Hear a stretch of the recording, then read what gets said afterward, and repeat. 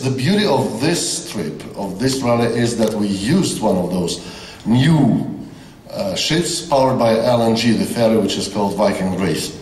Everybody knows that in 1st January of 2015 will be enforced a new emission regulation on the Baltic and North Sea region.